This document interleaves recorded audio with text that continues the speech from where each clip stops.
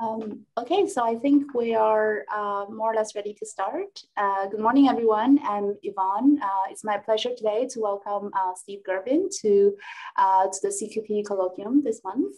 So I'll just do a very brief introduction for Steve, who probably requires very little introduction. Steve joined the Yale faculty in 2001, where he's the Eugene Higgs Professor of Physics and Professor of Applied Physics. From 2007 to 2017, he served as Yale's Deputy Provost for Research, overseeing a variety of different directions, including strategic planning for research, innovation, tech transfer, etc. at Yale University. Steve is really a core figure in Circuit QED, along with his colleagues Michel Devoret and Rob Shelkoff. Steve actually co-developed Circuit QED as a field and the leading architectures for constructing the quantum hardware for these future quantum computers. In particular, the team uses this platform called superconducting microwave circuits. And I also just want to add that Steve's notes, lecture notes at Le Juge, is also really a very prominent introductory text that a lot of us read and study when we start in this field.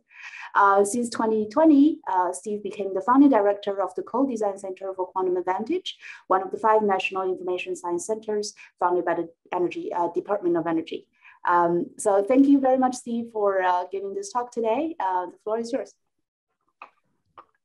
Thank you very much,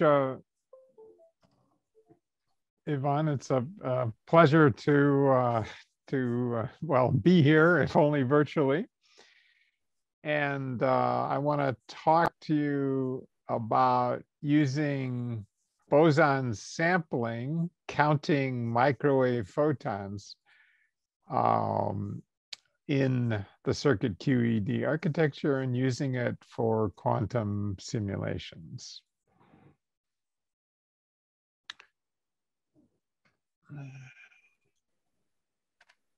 So let me just start with directly with the take-home message, which is that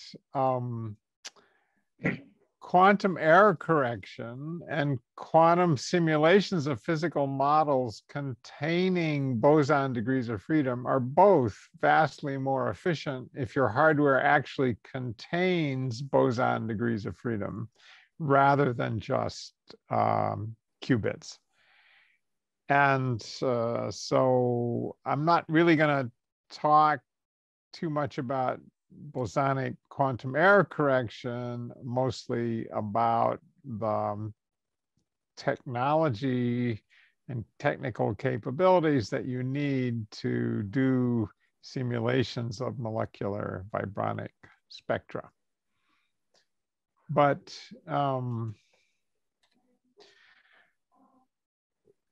let's start by just reminding ourselves of some basic facts, which that if I have a discrete variable system, let's say transmon qubits or some other kind of approximately 2-level system, then if you have n qubits, your total Hilbert space, total number of states is 2 to the n.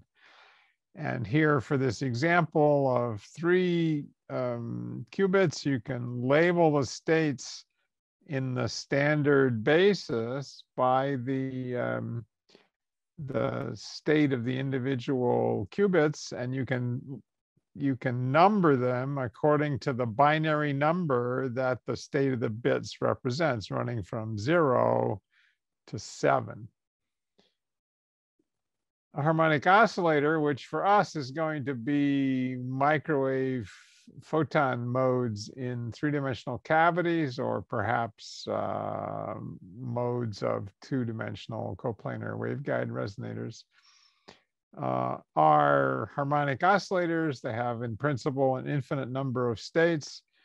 But if you use the lowest 2 to the n of those states, then you can represent or replace n qubits with a single degree of freedom that has a nice large Hilbert space, assuming you can control it.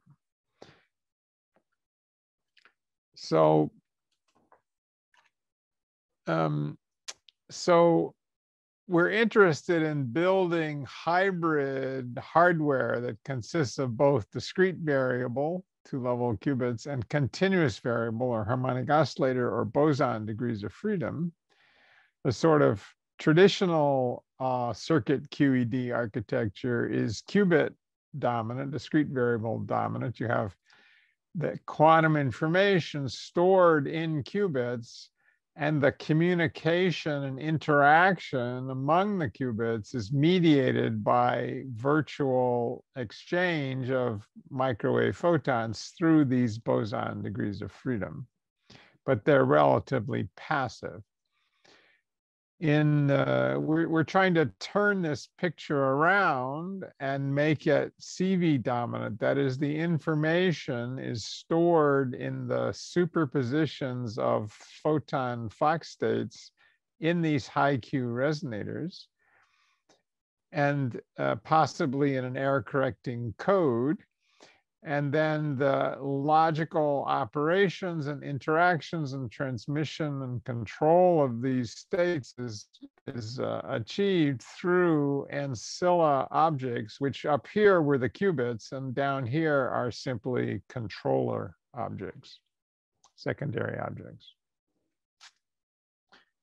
So people are familiar with the fact that quantum spins are easy to simulate with qubits because they are quantum spins. Fermions are hard because of the minus sign you get in the relative phase of two different paths to the same final state when you permute which particle ends up where. It's less widely appreciated that bosons are also hard to simulate with qubits. And it's partly because the boson number can be large, but remember that n qubits can represent the first 2 to the n states of the boson mode, so that's pretty efficient. But it's really hard, actually, because physically natural operators for oscillator Hamiltonians, like the coordinate B plus B dagger or the photon lowering operator B, are very, very unnatural and difficult to realize in qubits. So if you have a qubit state number 7 that represents 7 bosons in this mode, and you apply the lowering operator to get to 6, well, you have to flip one of the qubits in this representation, and you have to somehow have this square root of 7. But for other cases, you can have as many as all 3 of the bits flip. And so you have quite complex multi-qubit operations that are quite difficult to realize in practice. I mean, there are superpositions of complex multi-qubit operations with funny weights. And it's quite unnatural and difficult to realize those in a qubit representation of boson modes. But of course, if you actually have a boson, then you have direct physical access to these operators. So that's the basic idea. So we believe that if you could build an architecture that contains bosonic modes, they could be highly hardware efficient for simulation of physical systems that contain boson degrees of freedom, lattice gauge theory, theories of phonons, polarons, spin boson models, the Bose-Hubbard model that's of interest in condensed matter physics. And the thing I'm going to talk to you about today is eventually at the end is quantum simulation of molecular spectra.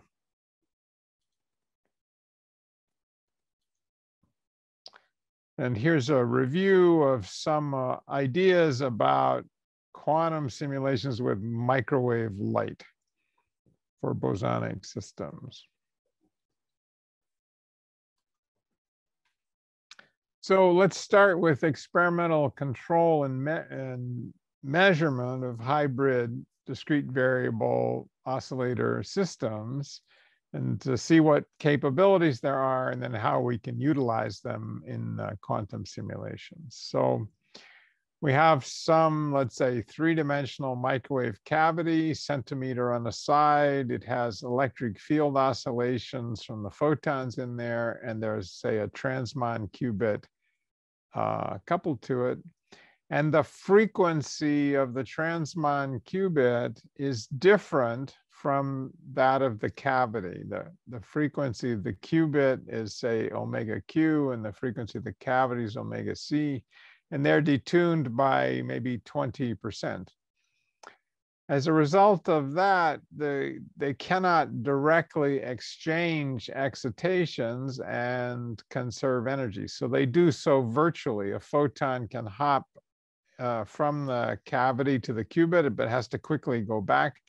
But in second order perturbation theory, that produces this dispersive coupling of strength chi, where this is the photon number, and this is the Pauli Z operator that tells you whether the qubit is in the ground or excited state.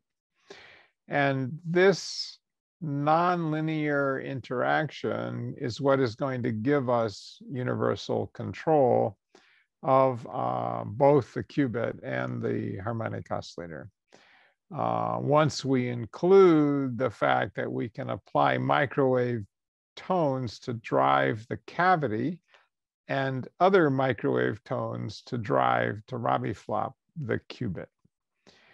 And this coupling lets you displace the cavity conditioned on the state of the qubit and rotate the qubit conditioned on the state of the cavity. And you can prove that this Hamiltonian gives you universal control. So here's an example from the Shulkoff lab of this kind of universal control. There's a 3D resonator here. You can drive the cavity. There's a transmon, some secondary resonator, and you can drive the transmon.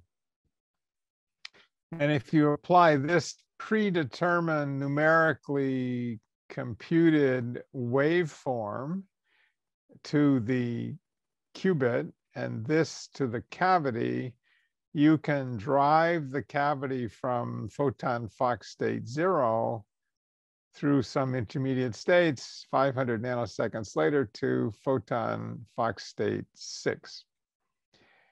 You cannot, if you just apply a classical drive to such a cavity, you always produce a coherent state, which is a superposition of different photon numbers. To achieve a non-Gaussian state, which is has a sharp photon number, requires some anharmonic or two-level ancilla system to give you the control you need. So here you see the measured Wigner function, which is a kind of quasi-probability distribution in phase space and position and momentum. And you see it's circularly symmetric because the number uncertainty is 0 and the phase uncertainty is 2 pi. And here you see the measured number distribution. The Wigner function is a very convenient way to do state tomography on these objects that have very large Hilbert spaces. And the key enabling technology to be able to measure that is the ability to measure photon number parity. And we'll see later how we do that. Okay, so that's control. What about measurement? Well, I just showed you Wigner functions, but we want to look in detail about how we can measure sample from the photon number distribution. So we want to be able to ask the question, is the photon number equal to 1? Yes or no. That has a 1-bit answer. Or is the photon number equal to 13? Yes or no. That's, again, a 1-bit answer. Now, this is not a very efficient way to find out the photon number, because let's say there are 256 possible photon numbers, and you ask, is the number 13? Most of the time, the answer is no. So from an information theoretic point of view, you're gaining very little information, because almost always the answer is no. So this is inefficient sampling, and requires large query complexity to determine what's going on. But let's start by understanding how we could answer this simple question. And the way we do that is with a controlled unitary gate, which flips the qubit. It rotates it by pi around the x-axis if and only if you are in the photon Fock state M. And then you measure the qubit, and if it flipped, then the state has collapsed to photon Fock state M, and you know there were M photons. Now, how do we actually do that? Well, we use our strong dispersive coupling, which says that the energy to flip the qubit is omega q over 2 plus chi times the number of photons. So each time you add a photon, and chi is usually negative, each time you add a photon to the cavity, the energy to flip the qubit shifts by 2 chi. So the spectrum of the qubit is a series of sharp lines, and which line you get depends on how many photons are in the cavity. So if I apply a microwave tone, which is supposed to be a pi pulse to flip the qubit, and I apply it at this frequency, it will be on resonance with the qubit frequency, and therefore rotate the qubit by pi if and only if there's exactly 1 photon in the cavity. And so that's how we would execute such a gate. Now, if you apply, you could ask a more complicated question. Is the photon number equal to either 1 or 3? It still has a 1-bit answer, yes or no, but there are 2 cases where you could get a yes. And the way you do that is by applying 2 tones, one at this frequency and one at this frequency. And if the photon number is either 1 or 3, one of these will flip the qubit. You won't know which one. All you'll know is that the qubit flipped, and therefore the photon number was either 1 or 3. So with this kind of capability, it turns out you can measure any arbitrary binary function of the photon number, and it's a quantum non-demolition measurement. Ordinary photodetectors absorb the photons they're measuring. Here, we're just using the frequency shift on the atom, the qubit, that the photon causes. So to understand what I mean by a binary valued function of the photon number distribution, just think of a binary vector C that consists of 1s and 0s. And all of the photon numbers for which the corresponding vector component is 1 will contribute to this projector. And if the photon number is equal to any one of those values where you're allowing a bit flip, then you will flip a bit, and you'll know that the photon number was one of these values where C sub m is 1, but you won't know which one. So for example, it could be 1 or 3 in this case. So this capability lets us do a highly efficient binary search, just like in classical computer science, a binary search for the photon number. There is also an efficient phase estimation scheme, but this one is easier. It does not require any feed forward of the measurement results, and it's also easy to obtain the most significant bits first. So it uses a sequence here illustrated with 4 of these conditional unitaries. And so it works like this. The first measurement has this binary function. So here's photon number 0, 8, 16. And the fact that all of these are 1 means that this gate will flip the qubit if the photon number is in the upper half of the range between 0 and 16 or 0 and 15, whatever you're using. And then you make a measurement of the qubit. You've projected the cavity into a state that has eliminated either the upper half or the lower half of the set of Fock states that it could have been in. Then you do a second measurement with this other vector. Let's say that the first measurement determined that the photon number is in the upper half of the range you're studying. Then this measurement will tell you whether it's in the upper half or lower half. Whoops, well, I'm having a little trouble with my mouse. Or the lower half of this half, and so on down to the final measurement where you find out the parity. Is the photon number even or odd? So this is effectively carrying out the Walsh-Hadamard transform of the photon number distribution. And by looking at the measurement results, A3, A2, A1, A0, you can form the binary digits in the measured photon numbers. So A3 is the most significant bit.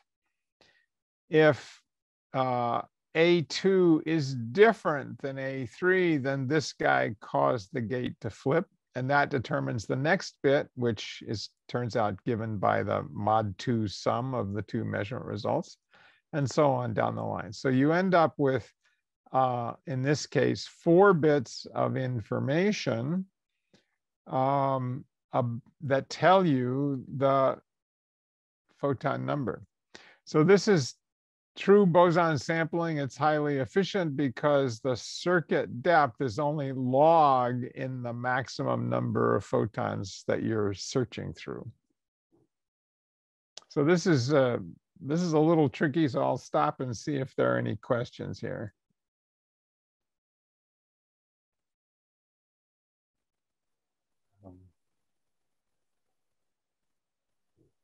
Okay. All right, so now we're going to use this control and measurement toolbox for hardware efficient simulation of physical models containing bosons. And in particular, we're going to do an experimental simulation of the optical spectra of vibrating triatomic molecules. Or we're going to measure the so-called Frank-Condon factors in the spectrum as a boson sampling problem. So more precisely, a Gaussian boson sampling. So in boson sampling, you have an array of beam splitters and you put in photon Fock states in different modes, and you let them interfere with each other, moving along these different paths. And then you measure the photon number distribution in the output. And that turns out to be, at least if you had many, many modes and many, many photons, that's challenging to compute on a classical computer, that distribution. So we're going to use bosons to simulate bosons. The bosons in the molecule are their vibrations. So here's a water molecule, and we're going to focus on the symmetric stretch mode where the OH bonds are stretching and shrinking together, and the antisymmetric bending mode where they're bending in opposite directions. And so these are mechanical quantum oscillators, generally not harmonic, although we're going to approximate them that way. And we're going to physically represent their states by, if there are n vibrational quanta in this mode, we will put n photons in this microwave cavity representing the stretch. If there are p photons in the bending mode, we'll put p photons in this second microwave mode. And to control these and represent the physics of these molecules, we will have 3 transmon and Scillas to control and mix these 2 modes. Okay, so the way that this spectroscopy works is a high energy photon is sent in, and this is photoemission spectroscopy. An electron is ejected, and that weakens one of the bonds and changes the potential energy surface on which these nuclei are moving. So there is a ground state, a 2-dimensional ground state potential energy surface in where the coordinates are the amount of bend and the amount of stretch. And the nuclei moving in that potential have quantized energy levels. Those are kind of phonons. And when you eject an electron suddenly, then you have a completely new potential energy surface because the chemical bonds have changed, and this surface is displaced and squeezed and rotated, and the spring constant has changed. And you suddenly project the wave function from this state, which is an eigenstate of the old potential, into the basis of eigenstates of the new potential, and you get a variety of transitions, sometimes to here, sometimes to here, sometimes to there, each of which leaves behind in the molecule different amounts of vibrational energy. And we want to calculate the probabilities for each of those transitions because that determines how much energy is left in the photoelectron. So in the first generation experiment that was carried out by the Shulkoff lab, we're going to obtain the nuclear potential energy surface by solving the chemical bonding problem, the fermionic problem, on a classical computer. Other people are working hard on, trying to solve these problems on quantum computers, but they're beyond the reach of quantum computers right now. So we did it on a classical computer. We got the resulting potential energy surfaces and we approximated them as harmonic, as quadratic. But they're not, there's still quite a bit of complexity here because the ground state potential energy surface, which has its symmetry axes aligned with the orthogonal normal modes, bending and stretch, when you break one of the chemical bonds, you no longer have that symmetry. The surface rotates its symmetry axes, it changes its curvature or spring constant, and it also displaces the origin. So we have to be able to represent that in our quantum simulator and do that, carry out the unitary transformation of the basis from the eigenstates of this pair of harmonic oscillators to that pair of harmonic oscillators. And chemists refer to that unitary transformation as the Doctoroff transformation. So what are the technical requirements to do this? Well, this quantum optics version of doing things lays it out here. You need, of course, bosonic modes. You need Gaussian operations like beam splitters, squeezing, and displacements. My host has contributed importantly to that. And we need the beam splitter between the modes to coherently mix them, which performs a kind of rotation in this space, because pure bend and pure stretch become mixed together once you break the symmetry of the molecule and break one of the bonds. You need non-Gaussian state preparation, because the chemist might want to know, if I started with 2 quanta in this mode and 3 quanta in that mode, what does the spectrum look like? And then to see how many photons or phonons you're representing are left after the sudden change in basis, you have to have number resolved photon detection. And beam splitters are easy in both quantum optics and in circuit QED, but squeezing and number resolved detection are a bit easier than they are in conventional quantum optics if you're doing things in the microwave. So here's the circuit for the quantum simulation. There are 2 cavities, Alice and Bob, or bending and stretch. There are 3 ancilla transmons.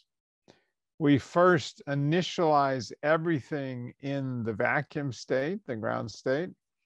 Then we do some non-Gaussian state preparation, maybe put 1 photon in this cavity and 2 in that one. Then we execute this unitary operation that changes the basis suddenly from, it maps these states onto linear combinations of states of the other potential energy surface. It effectively suddenly changes the spring constants, displacements, and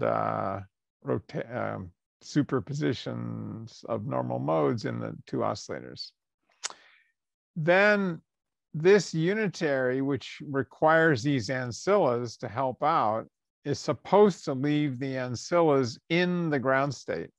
So we do a verification step to see if any of them were left in an excited state. That's an error flag that suggests that the transformation probably failed. And we use that step to reject 5 to 10% of the runs, because one of the ancillas has been left in the excited state. Then we carry out this number resolving, photon number resolving measurements that I described to you earlier in each cavity. So that's, quite a few steps. But inside here, there are a lot of steps. You have the transmon coupler that couples the Alice and Bob cavities. To do this unitary transformation, you have to squeeze cavity A, squeeze cavity B. You have to turn on a beam splitter, which rotates mixes together the normal modes of the 2 cavities. Then you have to squeeze each of them again by a different amount, and then you have to displace each mode. Now, these are relatively straightforward operations, natural operations in a bosonic system, quite difficult in a qubit representation, but still it's a lot of operations here. And here are the results. So this is photoionization of a water molecule starting from the ground vibrational state for the stretch and the bend.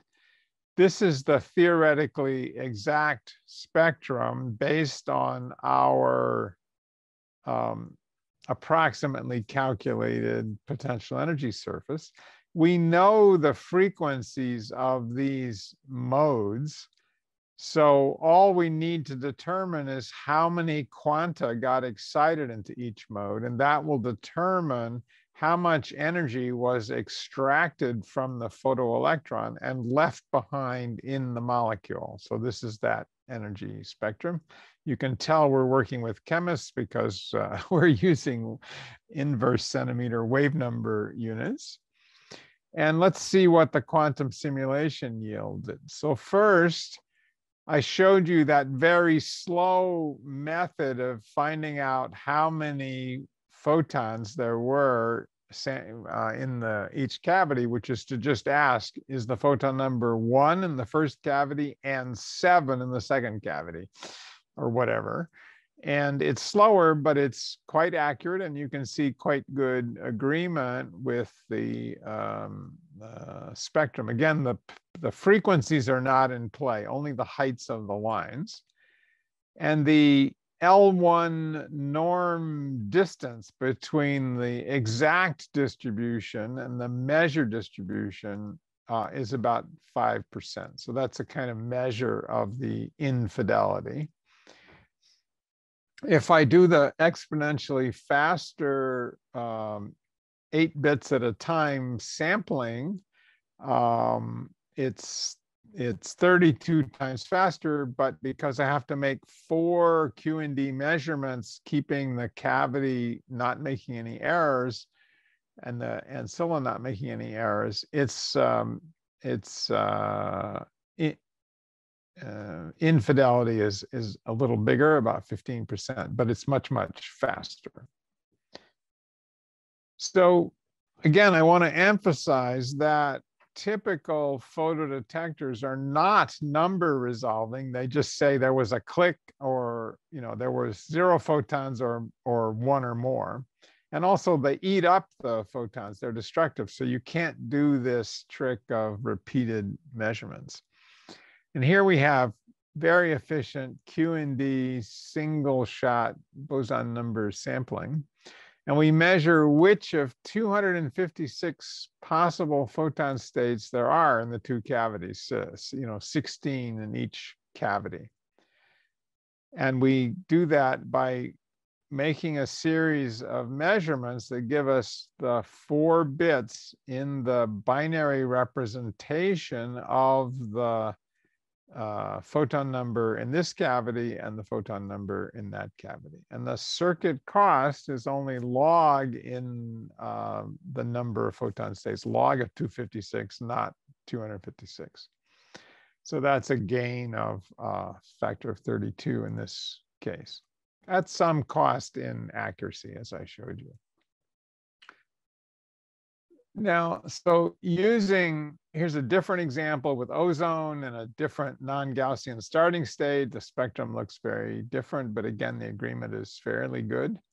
And the advantage, the efficiency of using microwave bosons to simulate vibrational bosons is very large. If we had tried to do this simulation of boson modes, even though they're, it's not a big molecule and there are only 2 modes, it would have required 8 qubits just to hold the 4 bits of information about the photon number, and then many more bits to carry out those extremely complicated multi-qubit gates that are necessary. And it would have taken several thousand of those very complicated gates. So this is well beyond the capability of existing, should I say, ordinary quantum computers today, but was relatively straightforward in this apparatus that had 2 native boson modes, microwave cavities, and 3 ancilla qubits. So, I like to say we certainly haven't demonstrated quantum supremacy over classical computers, but we have over ordinary quantum computers. All right, so the take-home message is that if you're simulating physical models containing bosons, or if you're doing error correction, it's very handy to have bosonic modes in your system. It's much more efficient. And the experiment was done by Chris Wang and Jacob Curtis in Rob Schulkoff's group. We talked to actual chemists. There was a huge language barrier, but it was after a series of many conversations, they taught us about Frank Condon factors and molecules and how to calculate these things. Ike Chuang helped us figure out the computational complexity of the task on a qubit-based computer. And other things going on with bosonic modes are also happening in the Devereux lab, where they're being used for quantum error correction. And we talked to them a lot as well. So I will stop there with just a brief mention of future directions. We're looking at a situation where the ground and excited potential energy surfaces actually touch at a point called a conical intersection. And that degeneracy causes the Born-Oppenheimer adiabatic approximation to fail. It's more complicated to simulate. And this is important in the vision process in your eye, actually. And we wanted to use quantum phase estimation to realize or extend our calculations to anharmonic potential energy surfaces. So those are two future directions. I'd also fantasize about realizing interacting many body simulations of bosons. We're in the middle of writing a paper on how to trick microwave photons into thinking that they're charged particles in a magnetic field and perhaps could go into the fractional quantum Hall states and exhibit fractional of excitations that contain fractions of a photon. And the way to do that would be to build a big array of cavities and then turn on beam splitters that are phase locked. We have this way of controlling beam splitters that Yvonne worked on when she was at Yale. And if you could lock the phases in such a way that when the beam splitter causes a photon to hop around a closed loop, it picks up some specified phase, then it looks like the Berry phase of a charged particle in a magnetic field. And the technology is sort of almost ready. You know, we've built pairs of cavities in the beam splitter and watched individual microwave photons hop back and forth. We have what are called snap gates. We have a universal control scheme that can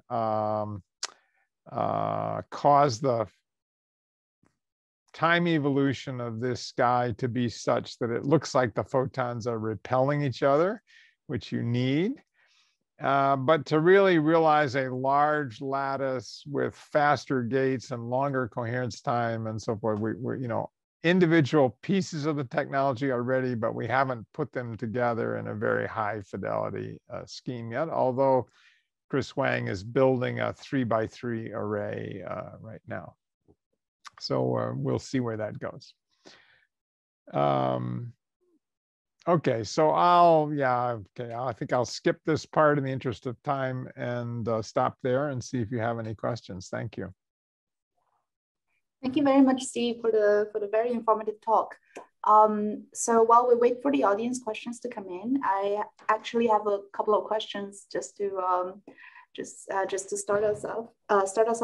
So I think it's really interesting that we can map these chemistry problems into something that we can run on our existing CQED devices. So one, like you said, there is a huge language barrier typically with this kind of mapping process. And here we have a very diverse audience as well. And in some sense, I guess maybe could you share a little bit about how we could think about these maybe abstract quantum or condensed matter problems and see if we can map it to a Hamiltonian that we can implement on a real device? is there like some sort of prescription for that to think about it? Yeah, so I'm actually working with Nathan Weeb, who's a computer scientist in our center, and we're trying to develop a kind of instruction set architecture for executing general gates when you have a hybrid system of qubits and oscillators. And Nathan has a physics background, but many computer scientists aren't so familiar with, they're familiar with qubits, but not oscillators. And so, we're trying to think about simple ways to take out a lot of the physics and just explain, what you can do. You can rotate the qubits in a way that doesn't depend on the state of the cavity. You can displace the cavity with a classical drive. You can squeeze the cavity, do various things like this.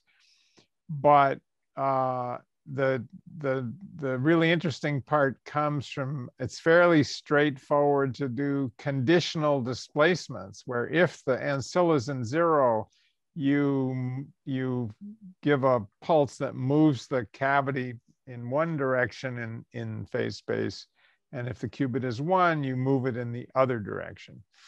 And so we're trying to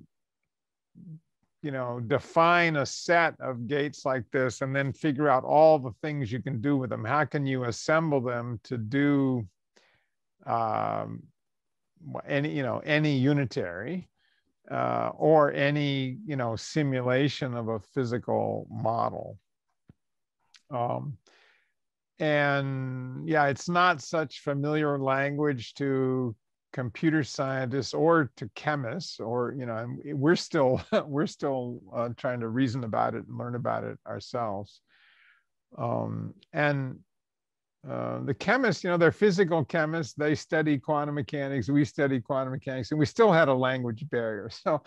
So these kind of interdisciplinary things are more challenging than you might think. And if you go further afield and start talking to biologists or electrical engineers who haven't studied much quantum mechanics, then the barriers get larger and larger. And that's one of the challenges of our whole field right now, because we need people with many, many different backgrounds to make progress on these very difficult problems. So we're going to have to learn to talk to each other. Okay. Yeah, thanks, Steve. I think that's a really good point. And I think a lot of us are starting to realize as well. And I guess this is a good starting point, because once we can condense everything into, I guess we can all go back to mathematics as a common language as a first attempt, and just Hamiltonians and operators, and hopefully that'll get us started on these discussions. Right. Yeah, so we have a couple of questions from the audience. I think the next one we have is from Dimitris. I think you can go ahead and ask the question directly. Hello, good morning or good evening over there, Stephen. Hi. Great to see you virtually again after many years. Yes, likewise. And very, very exciting stuff. I mean, first of all, one comment. I'm also very, I think, going naturally in the sense of boson for bosons, fermions for fermions, and not through very complicated, weird transformations that even to write them down theoretically is complicated, not to even implement them in hardware. Right. These, weird Jordan-Wigners, which are, nice as theory, I think, but tough in the NISQ era is the way to go. One question on the supremacy stuff.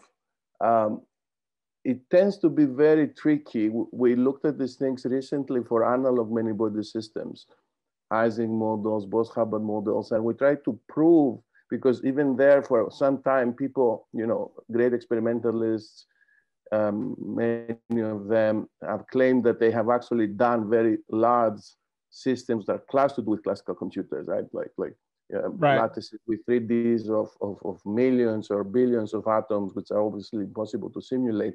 However, the computer science community, they have very different notions in complexity theory, how to really prove those things. So is there any ideas how to go about it for your case? I mean, I see the D versus log D. It's obvious there as well, but is there any ideas how to go and really prove those things there? Well, my understanding is that, well, there's been a huge amount of progress, let's say, in trying to model the group at the Flatiron Institute in New York modeled the Google, qubit experiment with tensor product states. And, it's very, very low fidelity modeling, but it was still much better than the extremely low fidelity coming from the Google thing. So there was a vast efficiency gained when there are, errors and decoherence, because eventually your quantum computer sort of on long length scales and time scales becomes classical. And has been some discussion of that for the boson sampling quantum supremacy test, going back even to Scott Aronson's early papers. I don't think it's quite as well developed, and I don't know enough about matrix product and tensor product states to say whether they could efficiently represent, the system when there's decoherence like that. But that's a there should be some theoretical technique for simulating even boson problems when you have decoherence, because it just somehow is more classical. We in the bosonic case, if I have like 10 seconds more, Yvonne, in the bosonic case, one way to go around is to go and play with these notions of disorder and thermalization and localization. So we found a way to kind of show that the output distribution of thermalized systems is very hard to sample from in the kind of computational complexity way of hardness. And that gave us an entry point to this higher temple of proofs of that, many. I see. This is because of some volume law entropy thing? Exactly. Yeah. So when you go thermal, you get all the Hilbert space. So you have high expressibility and so on. But I see. It's anyway, known. It's known that the boson sampling problem is hard to do exactly, because you have to calculate a permanent of some propagator matrix. And those pesky minus signs in a determinant actually make it easy to calculate determinants, and permanents are hard. But it's also known that if you only need the permanent to some epsilon precision, not perfectly, then it's much, much, much easier to get an approximate. You can efficiently get a good approximation. So that's also tied into this, does decoherence and things make it easier? But a good simulation, let's say, of the recent experiment from China, from USTC, I can't remember whether anybody has tried produced a very good tensor product or some other efficient attempt to represent that. I think that's it's a good question, actually. Yeah, I think it's a very interesting question. I have more, but I don't want to take over. Yeah, we have another question. This is from Jiang Bin. So the question is about, as we venture out to more multidimensional systems, such as typical chemistry, real chemistry problems, the Hamiltonian governing these transitions or these dynamics are actually very hard to know precisely a priori. Right. So if we don't know what we're looking for, then how do we start this kind of simulation in the first place? Or I guess my kind of addition to that question is, how do we verify, now we can run it on a classical computer and verify it's correct. But when we go to the higher dimensional, more complex systems, when we don't really know what we're looking for, how do we, start the simulation process and verify? Yeah, no, that's a good question. Or even even if you think you know the Hamiltonian, how do you know if your simulator worked correctly? Yeah, no, those are very good questions. I mean, ultimately, someday our quantum computer will solve the fermionic problem and tell us the potential energy surface, do the whole thing, right? But we're very, very far away from that. Furthermore, in really large molecules where the classical motion is chaotic, then you expect the quantum motion will also be complicated to simulate, and then tiny errors in the Hamiltonian will be very serious at least in the details of the result, and there's no way around that, I think.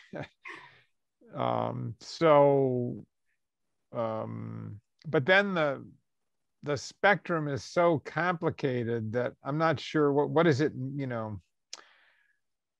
maybe the chemist doesn't really want to know all those details, but more general features to help identify the molecule in a gas spectrum or something. I mean, it's a complicated, the questioner has put his or her finger on an important question about what is the right question to ask in this situation. And I'm not sure we completely know the answer. But certainly as things become bigger and more complicated, if we don't have precise knowledge of the Hamiltonian, we cannot possibly do a good simulation. That's certainly true. Mm-hmm. Yeah, but I guess it's a good start for now with the known problems that we can still verify. So I think just to follow that up, I have another question just from me and from the experimental side of things. Do you think there is sort of at the moment one particular limitation or bottleneck that's stopping us from doing something a bit more complex or higher quality, more efficiently? Or is just a lot of little things that needs to continuously improve together? Well, it is a lot of little things, but here in my view is the grand challenge for these hybrid systems. You can build a microwave cavity that will store photons for 2 seconds. People build superconducting accelerator technology can do that. How do you control that beautiful oscillator with a lifetime of 2 seconds? You need a transmon or some other anharmonic object in order to get universal control. And the best qubits we have maybe 200 or 300 microsecond lifetime. So your controller, you want to control this beautiful cavity with a very ugly controller. And thinking of ways to do kind of fault-tolerant control, to me, is the big challenge. So when we're doing these operations with squeezing and beam splitters and all the measurements, the thing that's the dominant source of error is the ancilla, errors in the ancilla. And so there are a few tricks that are in use now, but we still don't have a really good solution to this problem. So that's the dominant source of error and the thing we have to figure out how to fix. Okay. Yep. Thank you. So I think we're pretty much at the end of the time we have. Are there any other last questions from the audience before we end the session today? I think we have a hand raised from John. You can go ahead and unmute to ask the question yourself. All right. Thank you so much for such a wonderful talk. Apologies if this is a very naive question. I come more from a computer science background than a physics background. Fine. But so I find it incredibly fascinating. There's already this idea for a hybrid DV-CV system. What exactly was kind of the motivation for that? Because I did see, like, okay, so you have this kind of advantage with error correction. You mentioned we have this ability to, in a sense, kind of figure out if the unitary we applied was erroneous in some sense, or if it had to be rejected.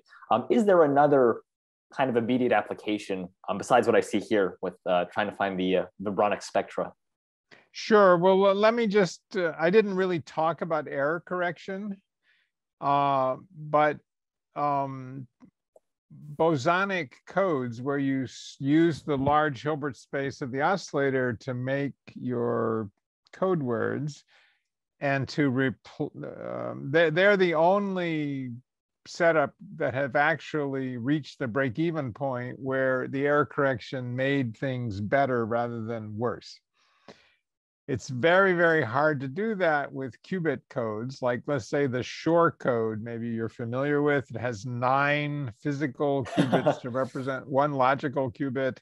And you have to, there are 28 possible error states, because you can have no error, or you can have Pauli X, Y, or Z on each of the 9 qubits. That's 28 error states. You have to make measurements to figure out which of those 28 things happened, using complicated measurements with lots of ancilla qubits to do it. And you can't make any mistakes while you're doing that. And then you have to fix the error, right? And you have to do it very quickly because the code only corrects 1 error, and you got to get it fixed before the next error happens. So nobody has come close to doing that yet. Whereas with an oscillator, you have a large Hilbert space, but only a single physical object, which, by the way, is an empty box filled with vacuum. So it has no moving parts. It just has photons trapped inside. And there's a single dominant error, which is amplitude damping, losing photons. And so there's only a single stabilizer that you need to measure, let's say, for many of these codes, which is the photon number parity, which we happen to be able to do well. And so it's just the error correction problem just turns out, at least in the current era, to be vastly simpler when you store your information in bosons rather than qubits. Oh, wow. Okay. Thank you so much for such a wonderful explanation. I'm a relative newcomer to the field, so thank you. Yeah. Yeah. Okay, great, thanks. I think with that, we can conclude the session today. Thank you again, Steve, very much for a wonderful talk, and thank you everyone for tuning in the morning. So yeah, I think we can end off here and virtually give a round of applause to our speaker. Well, thank you very much, and thanks for the great questions. I enjoyed the conversation, and I hope we can see each other in person sometime soon. Indeed, indeed. All right. Well, stay safe, everyone. Thank you. Bye-bye. Have a good day. Bye. Bye-bye. Bye-bye. Bye.